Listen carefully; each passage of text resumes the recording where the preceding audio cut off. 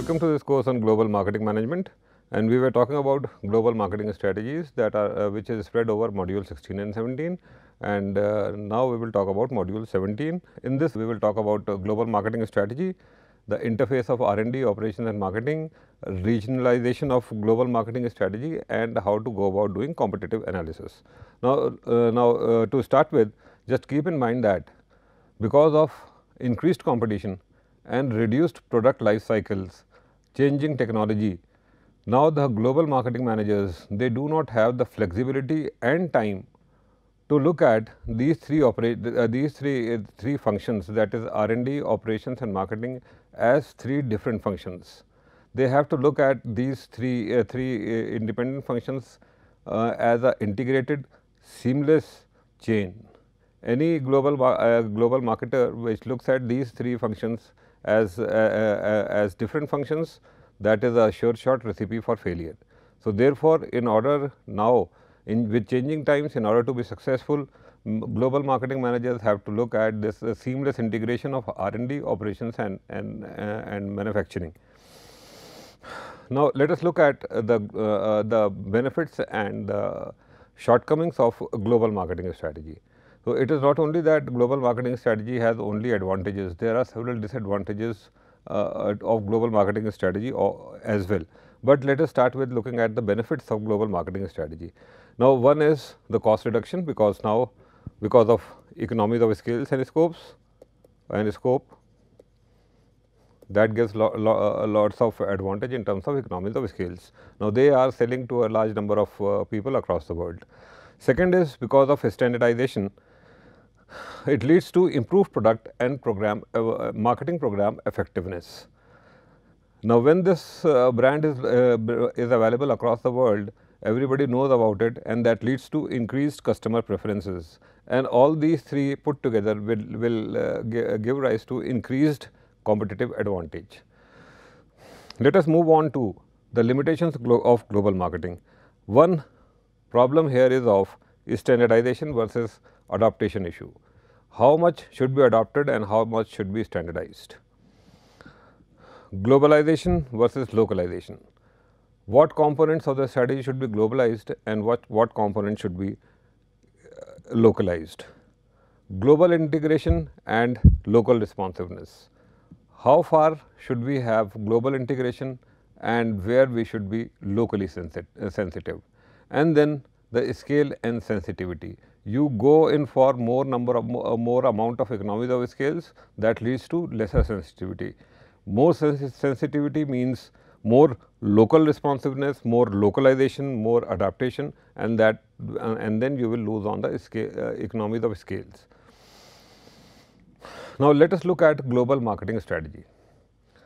Keep in mind that global marketing is not about standardizing the marketing process on a global basis. It does not mean that we are standardizing the marketing process. It does not in any case means that we are standardizing the marketing process on the global basis. Although every element of the marketing process, for example, the product design, product and brand positioning, brand name, packaging, pricing, advertising and execution, promotion and distribution may be a candidate for standardization, but it does not mean that we will standardize all of them. And not every element need to be standardized to the same extent. So, some may be standardized to a larger extent and some other elements may be standardized to a lesser extent. And this degree of product standardization is dependent on a variety of factors. So, standardization is just one part of global marketing strategy, and it may or may not be used by the company, depending on the mix of the product, market conditions, stages of market development and inclination of the multinational firms management. So, keep in mind that it is just one part of the global marketing strategy, and it may not be necessary that the company is standardizing everything to the same extent. How much is to be standardized will depend upon a mix of product and market conditions, how far is the market developed, stage of market development and inclination. What does the multinational firm want to do? For instance, a marketing element can be global without being 100% uniform in content or coverage. Assume that this firm does not have a manufacturing facility in each country it serves. So, the manufacturing process may be global, but it may not be 100% uniform in the content or coverage. The extent that various markets have a uniform content and similar operations, there is a requirement for coordination with manufacturing facilities across the world. Also, where content is not uniform, any change requires non-uniform content of distribution and therefore a corresponding change in the product or packaging. Therefore, a global marketing strategy requires more intimate linkages with the firm's other function. So, this is more important,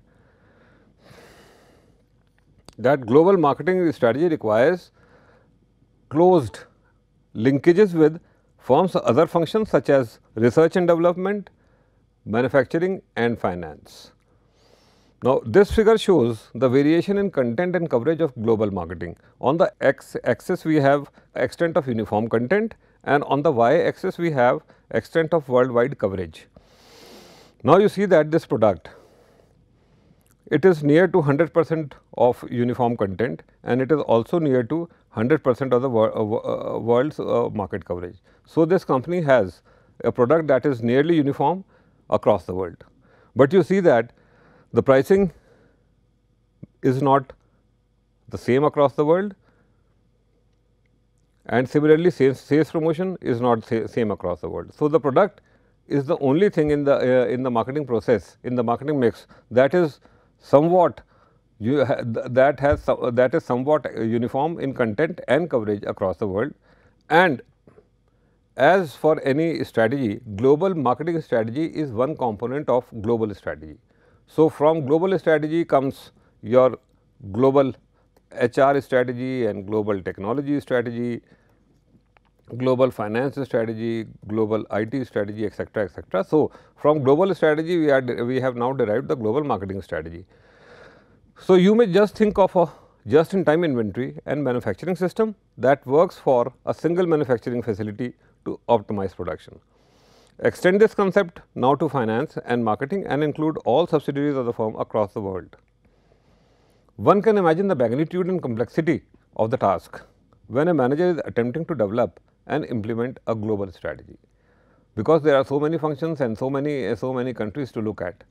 One implication is that without a global strategy for R&D, manufacturing and finance that meshes with various requirements of its global marketing strategy, a firm cannot best implement that global marketing strategy. So, now the implication of this statement is that the global strategy will lead to the global marketing strategy and it is not the other way around, because when we are deriving global marketing strategy from global strategy, similarly we will be deriving the global HR strategy, global IT strategy, global finance strategy and operations strategy, etc. Now, these different strategies should be integrated. Therefore, there is a need to derive all these strategies from global strategy and not the other way around, because if you have independent global operations strategy, global finance strategy, global marketing strategy, then they will not come together and make a global strategy.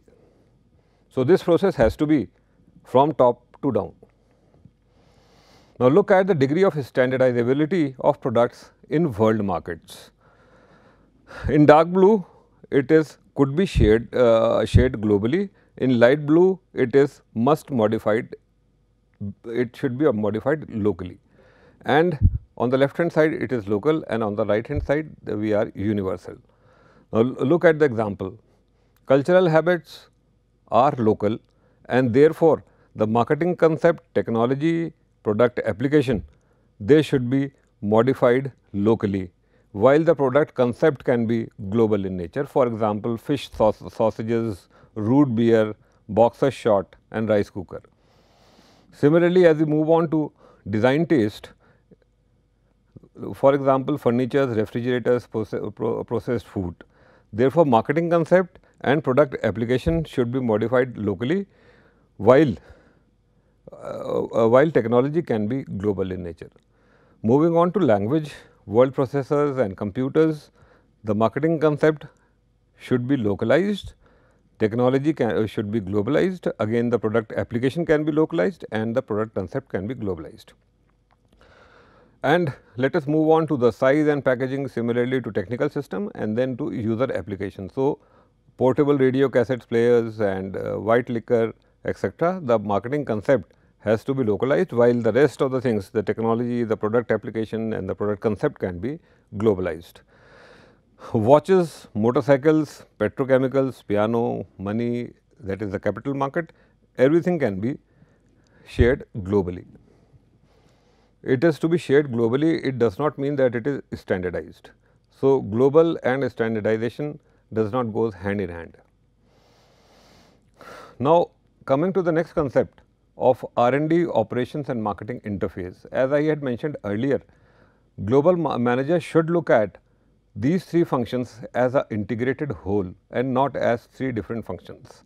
So, marketing managers cannot develop a successful marketing strategy without understanding how other functional areas such as R&D and operations influence the degree of their marketing decision making, as well as how these functions may be influenced by them. So, in order to market, they have to first understand the interface of operations and R&D. So, what can be developed, whether it can be manufactured, and then they have to decide how it is to be marketed. There are three most important interrelated activities in the value chain. The first is R&D, that is the technology development, product development and engineering. The second is operations, that is manufacturing, and the third is marketing activities. So, these are the three most important activities in the value chain. And we have talked about the value chain concept, and we looked at a firm as a collection of value adding activities. So, these are the three value adding activities. All three of them should work in conjunction, adding value to each other, so that at the end of the day firm becomes a collection of value adding activities. So, marketing managers should understand and appreciate the important role that the product designers, engineers, production managers and purchasing managers play in marketing decision making. Marketing decisions cannot be made in the absence of these people. So, management of the interface or linkages among these value adding activities is the crucial determinant of company's competitive advantage. When you are able to manage them, that leads to competitive advantage. If they are not properly managed, the linkages between these three, then you are losing out on competitive advantage. Look at the interface, these three interfaces. So, we between R&D and operations, there is 1, between operations and marketing 2, and between R&D and marketing it is 3. So, let us look at the first, that is R&D and manufacturing interface. So, we are talking about things like product innovation, designing for manufacturability, manufacturing process innovation and component sourcing. At 2, that is the interface between the operations and marketing, we are talking of product and component standardization and product modification. At 3, that is R&D and marketing interface, we are talking of new product development and product positioning. Now, R&D and operations interface means these are the three interfaces: R&D and operation interface, operation and marketing interface, where we will talk about core component standardization, product design families, universal products with all features and universal product with different positionings. Here we will talk about what kind of product should be developed so that they can be manufactured. In marketing and R&D interface, marketing people, they give the customer inputs to R&D, so that they are able to come up with the products that satisfy the customer needs, and then it goes to R&D and operations interface. The operations people will make that kind of product. We will talk about them in a moment. Now, look at the interface of R&D and manufacturing. What is technology? Technology is broadly defined as know-how. It can be classified based on the nature of know-how, composed of product technology, that is a set of ideas embodied in the product, and process technology, that is a set of ideas involved in the manufacture of the products or the steps necessary to combine new material to produce a finished product. So, we are talking of the product and the process innovation, product technology and process technology. Executives tends to focus solely on product related technology as the driving force for the company's competitiveness, and they lose focus on the process related technology. Product technology alone may not provide the company a long term competitive edge over competition unless it is matched with sufficient manufacturing capability. So, one is the product technology should be backed by manufacturing technology, and product technology may not always lead to the competitive advantage. The companies, they also have to look at the process technology. So, a continual conflict exists between manufacturing, operations and marketing. It is to the manufacturing division advantage if all the product and components are standardized to facilitate standardized low cost production. So, they have to just keep on making the same thing, and therefore, the cost is reduced. The marketing division is more interested in satisfying the diverse needs of the customers. The customers have different needs, so therefore, they may need different kind of products, while manufacturing people want that the same kind of product should be produced over and over again, requiring that requires broad product lines and frequent product modification, which will add to the cost. So, they do not want the broad product lines and frequent product modifications. Manufacturing people do not want this, while marketing people want this, so that they can easily sell the product. How can successful company cope with this dilemma? Marketing wants different products, while manufacturing wants the same product to be produced over and over again. With aggressive competition from now look at the interface of manufacturing and marketing. With aggressive competition from multinational companies across the world emphasizing corporate product policy and concomitant manufacturing, companies have realized that product innovation alone cannot sustain their long term competitive position without an effective product policy linking product and manufacturing process innovation. The strategic issue then is how to design a robust product or component with sufficient versatility built in across uses, technology and situation. So, here we are talking of a product or component that can be used across different situations. 4 different ways of developing a global product policy are generally considered an effective means to streamline manufacturing operations, thus lowering manufacturing cost without sacrificing on marketing flexibility. So, now how can we manufacture different products so that marketing people are able to sell it, and at the same time we are manufacturing different products while keeping the cost low? How that can be done? And these are the 4 options that can be used for that. First is core component standardization. The second is product design families. The third is universal product with all features and universal product with different positioning. Here we are standardizing the core component. Then here we have design families. Then you have a universal product with all features that is sold to every customer across the world. For example, your Microsoft Office.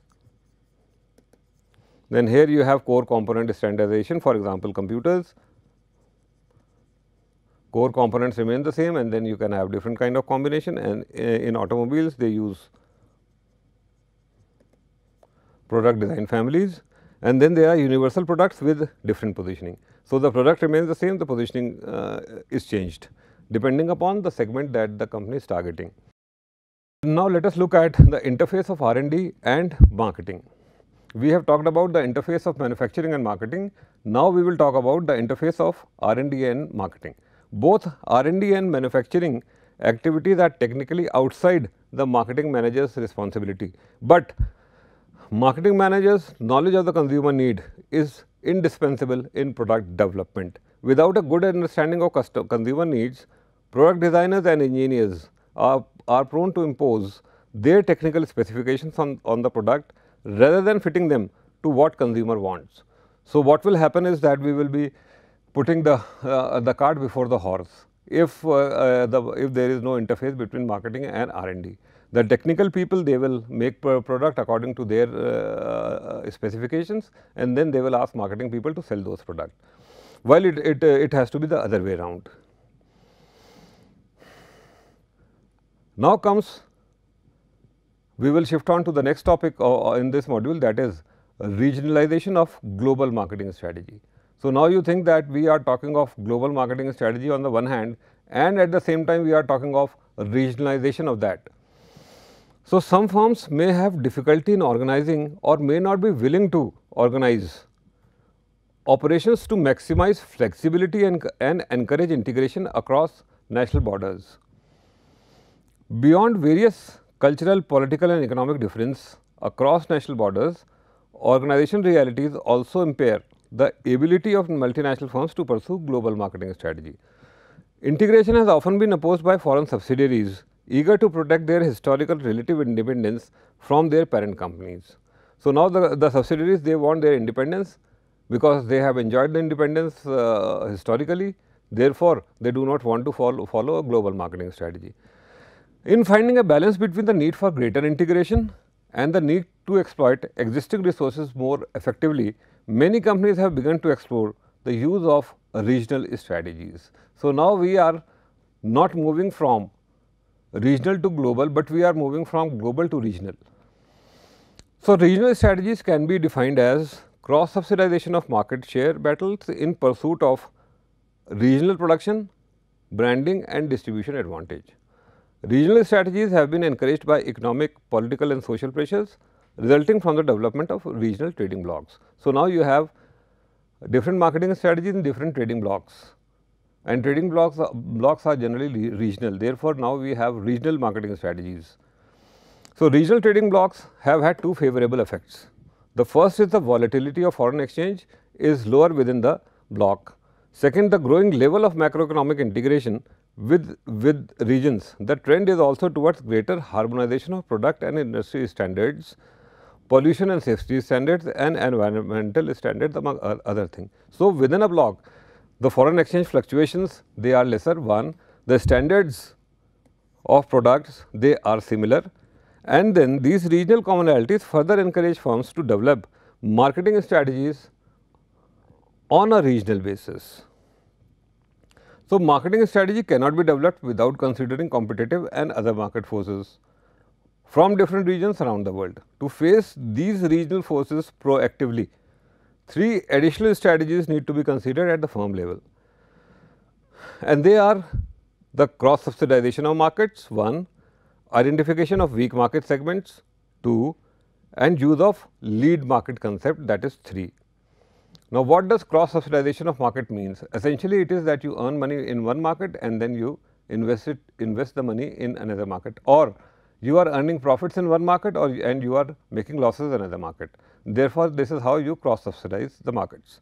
So, it refers to a multinational firms using profit gains in one market where they have a strong competitive position to beef up their competitive position in a market where they are struggling to gain a foothold.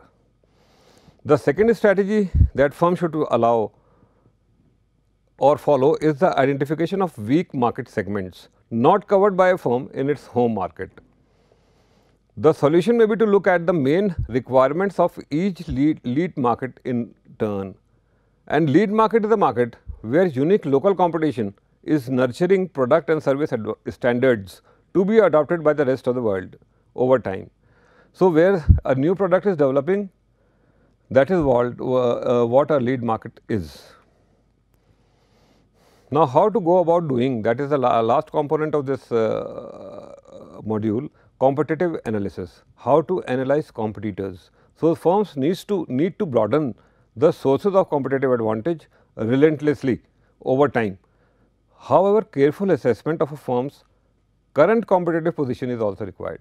So, the firm should first assess the current competitive position, so that they can work on the competitive advantage. And for that we use SWOT, that is strengths, weaknesses, opportunities and threats analysis. A SWOT analysis divides the information in two main categories, internal and external factors. Based on SWOT analysis, marketing executives can construct alternative strategies. So, to match strengths with opportunities or to match strengths with threats. The aim of any SWOT analysis should be to isolate the key issues that may be important to the future of the firm, and that will be addressed by subsequent marketing strategy. So, this is what we are talking about. On the x axis, we have internal factors, that are strengths and weaknesses. On the y axis, we have external factors, that is the opportunities and threats. Strength can be a brand name, human resources management, know-how, technology, advertising, etc. Weakness can be price or the lack of financial resources, long product development cycles, dependence on independent distributors, etc. Opportunity can be growth market, favorable investment environment, deregulation, stable exchange rates, patent protection, etc. While the threats can be the threat from new entrants, change in consumer preferences, new environmental protection laws, local content requirement, etc. Now, the four alternative strategies that comes up from SWOT analysis are when you match strengths with opportunities. So, this is the first, or you match weaknesses with opportunity. Then again you match strengths with threats, or you match weaknesses with threats. So, one plain simple first offhand option is matching strengths with opportunities, that is, develop a strategy to maximize strengths and gain opportunities. Second can be to match your weaknesses with opportunities. Develop a strategy to minimize weaknesses and maximize opportunities. In the third, we develop a strategy to maximize strengths and minimize the threat, while in fourth, we develop a strategy to minimize weaknesses and minimize threats. The internal factors may be viewed as strengths or weaknesses. Depending on the impact of the firm position, they may represent a strength for one firm, but weakness for another. So, these are not standard things that can be taken for every company. External factors gain may be threats to one firm and opportunities to another, including technological change, legislation, socio-cultural changes and changes in marketplace or competitive position. SWOT is just one aid to categorize, it is not the only technique. There are several other techniques also. One drawback of SWOT is that it tends to persuade companies to compile lists rather than think about what is really important to their business. It also presents the resulting list uncritically without clear prioritization, so that, for example, weak opportunities may appear to balance strong threats. Furthermore, using the company's strengths against its competitors' weaknesses may work once or twice, but not over several dynamic strategic interactions, as its approach becomes predictable and competitors begin to learn and outsmart it. So, a company cannot always keep on using its strengths to counter the competitors' weaknesses, because that strategy becomes predictable and then it loses out on the competitive advantage. Therefore, in this module, we have learnt about global marketing strategy, its benefits and limitations. We saw that global marketing strategy cannot function in isolation. It has to be in combination with other strategies that are derived from global strategy. The marketing manager should understand and appreciate the important roles of R&D, manufacturing and marketing and their integration. The trend towards regionalization of global marketing strategy is also to be dealt with. And for further understanding these concepts, you can use these two books. Thank you.